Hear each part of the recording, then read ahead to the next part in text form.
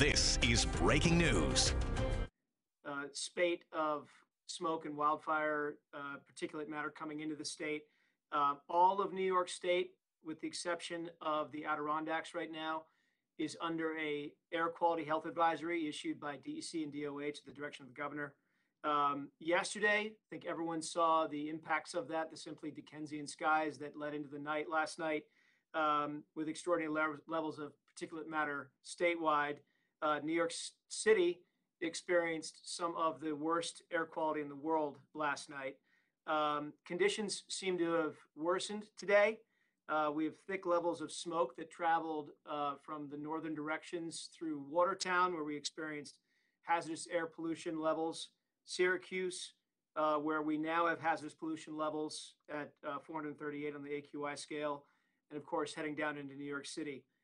We understand that LaGuardia is on a ground stop right now due to visibility down in the city.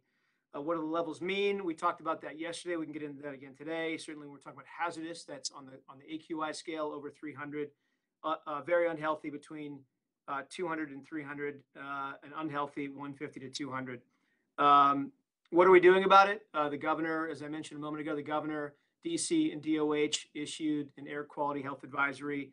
We have done so now for the past 5 days. We are doing it also for tomorrow. Again, that's going to be statewide tomorrow. Again, with the exception of the Adirondacks, we don't expect any relief in sight from the fires that are burning across the provinces.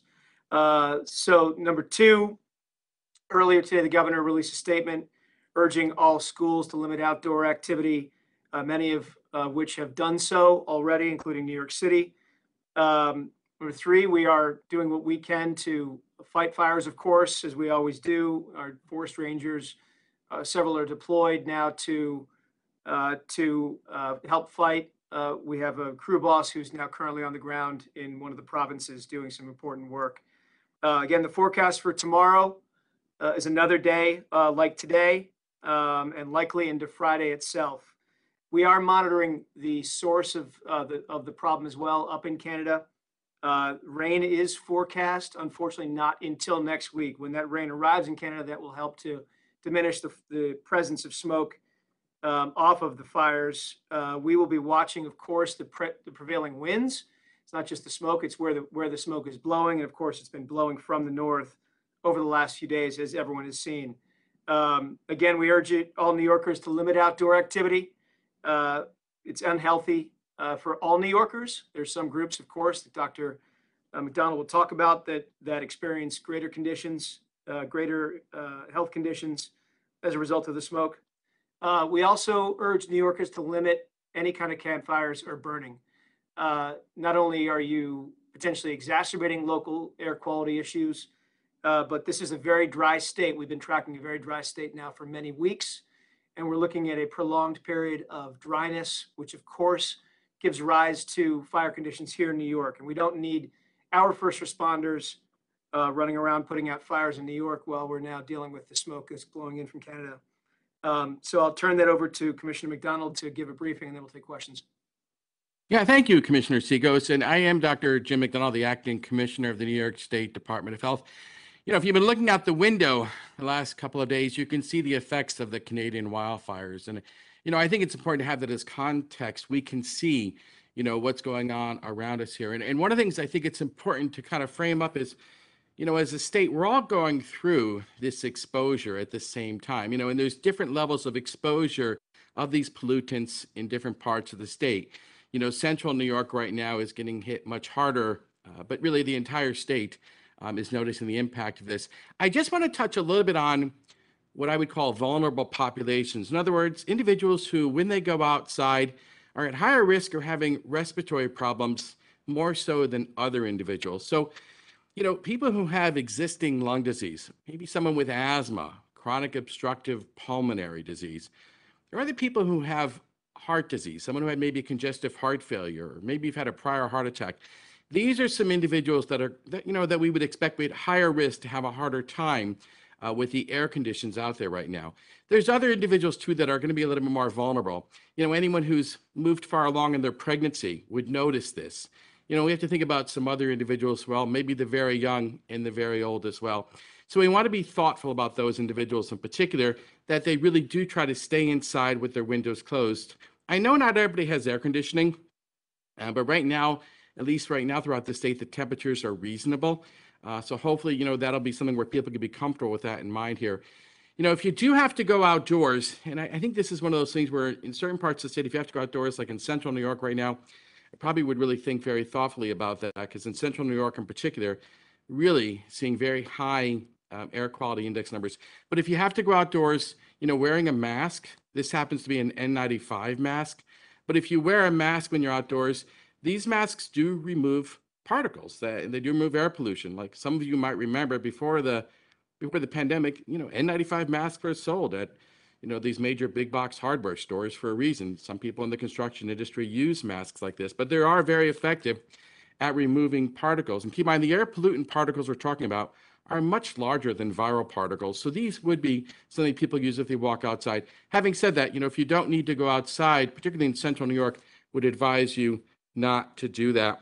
I'm going to stop right there, and I want to leave time for people to ask questions. I see there's quite a few folks on, and I think answering questions might be the best use of our time. One of the questions I just saw in the chat really quick was, is it beneficial to turn on your home air conditioner to filter the air? Yeah, I think it's always a good idea to have your air conditioning running to keep your temperature cool. I wouldn't make it so cool that it's uncomfortable. But I think it's a fair thing to do, a good thing to do. All right, if other people have questions, you can raise your hand and I will unmute you that way.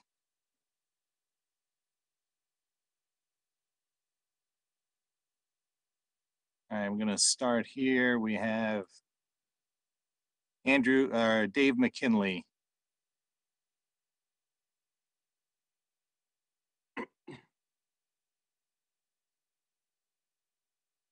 Me? Dave, go ahead. Oh, yes, thank you very much.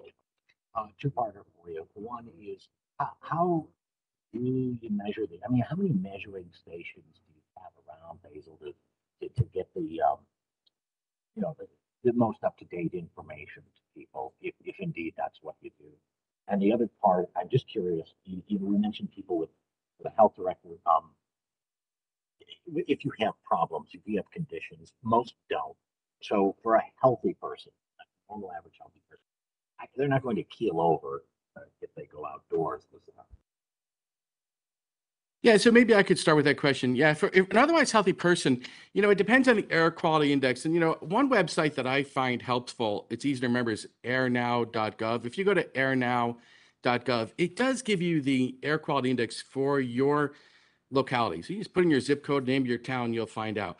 But for the average person who's otherwise healthy, when you walk outside, you may not notice a difference right away. You probably won't notice a difference right away.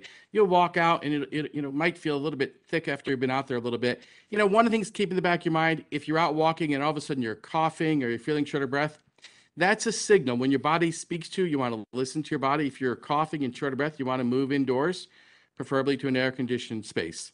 And then I didn't really hear the first part of your question. Your audio kind of cut out, and I want to be helpful there. What was that, please, again? Yeah, I think it was about the stations that we have around the state. I can speak to that. We have several stations around the state, almost a dozen, where we're taking current monitoring. We also work with partners at SUNY Albany, the MISONet program, and we're drawing some federal data, National Weather Service data as needed. I will also say that the default weather app on my iPhone goes right to an air quality map. That's really handy for wherever you are. You can tap on that, see the actual numbers. And it says that right now the air in Albany is at 190. So again, very handy tools that people can use to understand what's going on when they're on the move.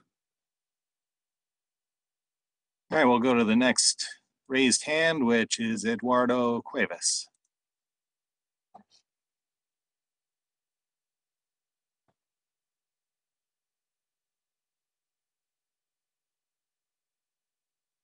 Eduardo, go ahead.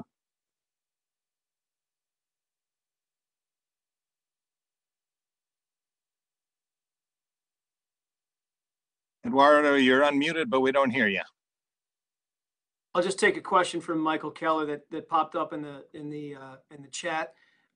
We are looking at the weather patterns. Unfortunately, the wind doesn't appear to be shifting in a favorable direction over the next day or two. It looks to again come from the north, which is exactly where the fires are, and will continue to bring that smoke right off the fires directly south into New York. All right, if Eduardo's out there, we're going to try Andrew Donovan.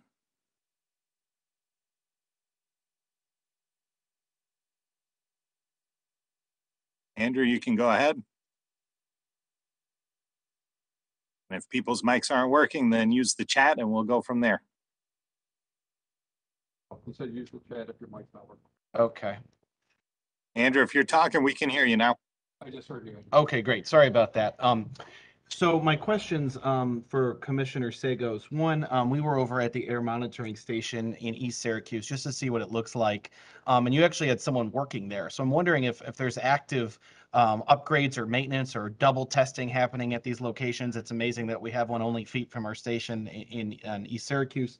And the other is yesterday your teams had said that this was the worst air quality perhaps since 2002, also blamed by wildfires in Canada. Now that we're at this even worsened stage, is this the worst ever? Listen, good question. It's certainly the worst in memory by far. I think even just visually seeing the skyline again, this Dickensian skyline across New York City and many of the other upstate cities, it certainly is unprecedented, at least since 2002. It's the worst air we've seen. As to the monitoring stations and the maintenance we do, yes, we're constantly doing upgrades to our system. We also last year, the governor launched a statewide mobile monitoring program. We have cars in 12 communities around the state that are taking real-time monitoring right now. Again, designed for a different purpose, designed to address localized pollution sources, but those are also taking readings of particulate matter. So we expect to be able to fold in a much greater degree of science into our analysis of current threats to both human health and the environment. We have a question on the chat. What are some of the long-term health issues that can arise from exposure to poor air quality? Yeah, so really it does talk about your lungs in particular, right? So when you're exposed to, to the pollution for a long term, it can make you more likely to have a lung infection, either pneumonia or bronchitis.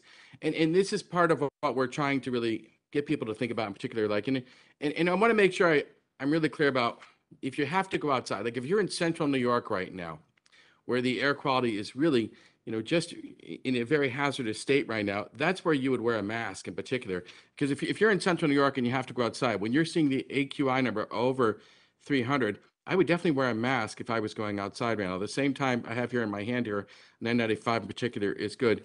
But long-term exposure, is what we're concerned about. Makes you more likely for pulmonary infections, can make you more likely to have an exacerbation of your asthma too. So part of the reason we want people with asthma not to go outside is, keep in mind asthma, once you're inflamed in your lungs, it can make you more likely to have to go back on your prednisone and use your rescue inhaler. So that's another thing in particular that's important. And, for someone who does have asthma, if you haven't had your rescue inhaler refilled, now's a good time to make sure you have that medicine at home so you're ready to protect yourself in that regard. When someone has chronic obstructive pulmonary disease or emphysema and they're exposed for a long term, it can make them have an exacerbation as well, making it hard for them to breathe. And for people with underlying heart disease, the same concern for them as well. So this is part of why we want to make sure people are very cognizant of the risks that's going on right now. Next, we have Darla Miles from WABC. Good afternoon, gentlemen. Can you hear me okay? We hear you. Okay, great. Ken, a lot of questions we're getting in the field from New Yorkers. They want to know exactly what's in the air. We know that it's fine particulate matter, but in terms of it being hazardous, could you kind of explain for us what particles are actually in the air that are of concern? Or is it the fact that these particles are a little bit larger than that they can travel to the lungs, the respiratory tract? So kind of explain exactly what's this fine particulate matter in the air and what it is, because people want to know. Yeah, and Darla, I think that's a wonderful question that people are asking. So when you look at the air quality index in particular, it really measures 5 things. And the 5 things it measures is ozone, and then it measures something called particulate matter, and then it measures carbon monoxide, sulfur dioxide, and nitrogen dioxide. These are the things that are measured. When you have a wildfire in particular, there's a lot of things that are in the air from a wildfire, but the particulate matter in particular might sound a little bit nebulous to people, but what it means is it's something that's smaller than 2.5 microns. And Darla, I realize most people don't use the word micron in everyday language, but a hair, like one of my hairs is probably about 50 microns in diameter. So these are things that are very small. Particulate matter is very small. You can't see it with your naked eye. But particulate matter refers to all the other particles. They're smaller than 2.5 microns. And Darla, why that's important is when objects are smaller than 2.5 microns in particular, they can migrate down our respiratory system into our lower respiratory tract much easier because they're smaller. Keep in mind, some of the bigger particles are filtered out by our nose. We have hairs in our nose, we all do, and that's part of what our nose does. So I hope that answers your listeners' and viewers' questions. Thank you.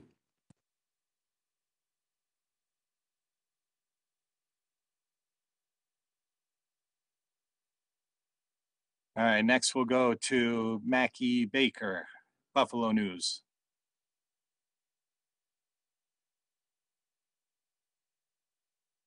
Is that me? Yes, go ahead. Okay, sorry, it was weird. Like you muted it for a second. Can we talk about tomorrow? Because it really looks like from the projections that tomorrow could possibly be even worse. What are things that could happen? Like, could schools close? Or, I mean, what are the things that could happen? Well, we're looking at the conditions for tomorrow and assessing the meteorological trends and see where the wind is going to be taking this smoke. But we have already now put out, again, a statewide health advisory to limit all outdoor activities, certainly strenuous activities for every part of the state except for the Adirondacks. So that would pertain to Western New York. Of course, conditions on the ground will dictate the actions that folks need to take. The governor today recommended that schools in all parts of the state limit outdoor activities. So we would imagine that it's going to continue tomorrow, but we'll put out updates as soon as we have them. Thank you. We're going to try Eduardo Cuevas one more time. Eduardo Cuevas, USA Today Network, New York. Can you hear me now? I am so sorry about that. We hear you. Okay. I just wanted to check, Commissioner McDonald, New York City had issued some guidance around masking. And just want to be clear on your earlier point with, the N95 you were holding.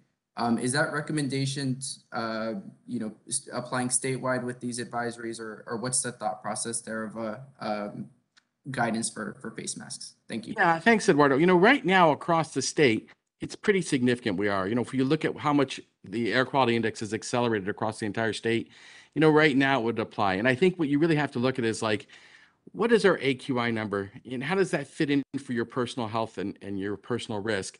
Certainly if it's over 300 and you have to go outside and you're an otherwise healthy person, if it's over 300, I would wear a mask and I'd wear an N95 like I talked about earlier.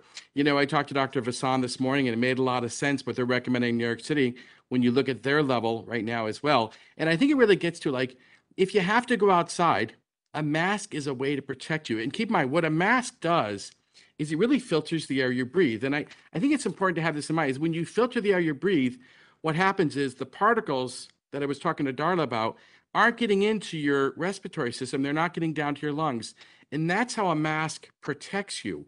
What it does is it keeps the air coming into your lungs clean, so you're not getting all clogged up and then prone to infection or inflammation and exacerbating any underlying disease or putting you at risk for pneumonia or bronchitis. So thank you, Eduardo.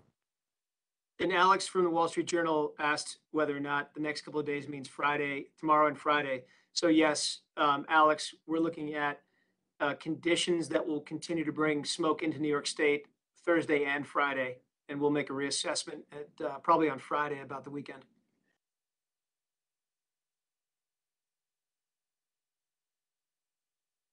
Okay, we're going to go to Tom Puckett next.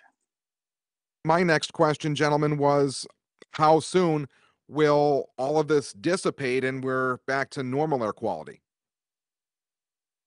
Well, it's a good question. It's certainly on our minds. We want the fires to certainly stop. I mean, that's number one, address this at the source, and that's why we're helping Canada right now fight fires.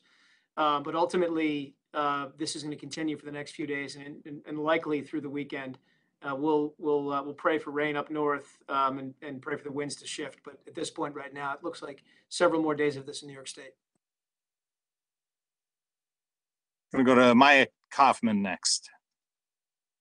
Hi, this is Maya from Politico. Can you hear me? Yes. Great. So the New York City Health Commissioner had said earlier today that they're not seeing an uptick in emergency room visits in the city, although he noted that could change. So what are we seeing statewide in terms of emergency room visits and also 911 calls for related emergencies? Are there upticks anywhere? If so, where? How much? And then if we aren't seeing an increase, does that surprise you at all, given the research that shows health outcomes like that from wildfire smoke? Keep in mind, we are looking at that. We have something called syndromic surveillance, which is just, it's a way of measuring who's going into emergency departments. And we get that syndromic surveillance for when emergency medical services are dispatched. So we are looking at that. Keep in mind, you need more than a few days to say you see a trend because you normally see waxing and waning with these type of things. So I haven't seen a trend yet, but we're looking at it. We're keeping track of that. But also keep in mind this is that because, you're inhaling this, the air that's more polluted, it may take a little bit for that to cause a problem with somebody. So in other words, someone may be out in the air today and be doing okay with it, but it's tomorrow when they might wake up with their cough and when they wake up like I'm not feeling so good. And that might part because it took a little bit of time for that to settle into their lungs, cause an inflammatory reaction, and then cause problems here. So we're keeping an eye on it. Keep in mind, State Health Commissioner, I'm interested in preventing problems. Really don't want folks to get sick right now. So my friends in Central New York in particular right now, when I look at your air quality index numbers, really would prefer folks stay inside right now. All right, we have time for one more question, and let me unmute Alex Janin. I'm Dr. McDonald. We know N95s are preferable. How helpful, if at all, are KN95s? I know a lot of people have some of those left from the COVID pandemic. Fewer have N95s. Will they do any good at all? Yeah, they will. And I think I would use the best available mask you have access to. If all you have is a K95, they're fine. And if you have a surgical mask, that works too. And I think the point I'm trying to get here is you got to use what's the best mask you have available to you, for the situation you're in right now. If you have a surgical mask, for example, it's going to give you some protection. Of course, the N95 and the KN95 are much better masks to use during times like this. So thank you. All right, both commissioners have to head out. So thank you everyone for joining. Hope we got to as many questions as possible. And I will send everyone a link to this recording as soon as I can. Thanks, everyone. Thanks, everybody.